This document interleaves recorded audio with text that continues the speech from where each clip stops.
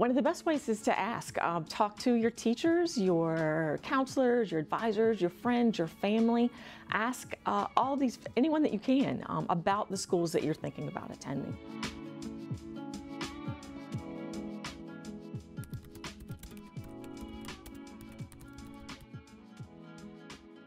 Beyond that, you'll see that there are some of the student review sites out there. We all like to use reviews before we make major purchases of things. So you'll see that there are review sites out there where students have rated with stars and left comments about whether they liked or didn't like their program. So those kind of things are out there as well. I'd also advise you to speak with your employer if you're working and ask them for advice about what kind of programs might make sense for you and the role that you're in, if your education is going to be related to your work at all. And then related to that, professional associations that are there to advocate for people working in your industry. Check out their websites, and you may be able to write in and ask questions and see if there are any schools that have affiliations with those associations.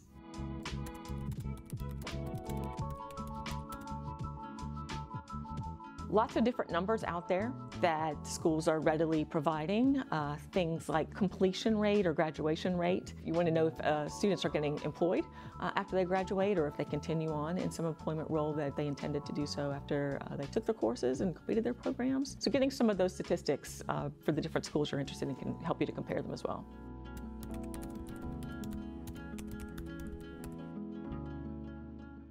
One of the most common red flags, I think, would be if an advertisement tells you that it's going to be easier than going to school on campus. It's definitely going to be more convenient. You're going to have that flexibility of scheduling where you can log into your courses before work, after work, around your family commitments, but it won't necessarily be easier to complete your coursework. You're still going to have the same rigor, the same requirements to complete assignments, to work with other students, to read, and create all kinds of things that show that you're learning along the way.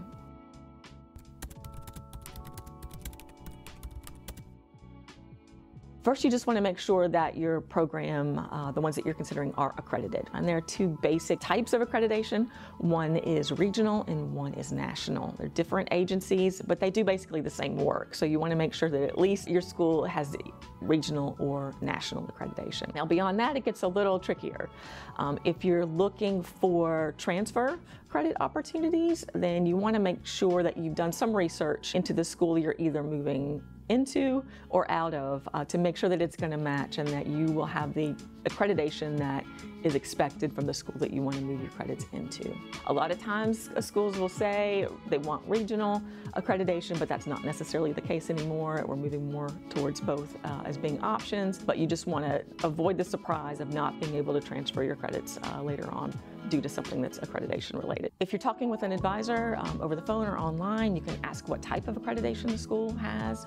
If the program has its own specific accreditation, that's not necessarily the case for all majors and all subject areas, but in some that will be helpful, like nursing, for example.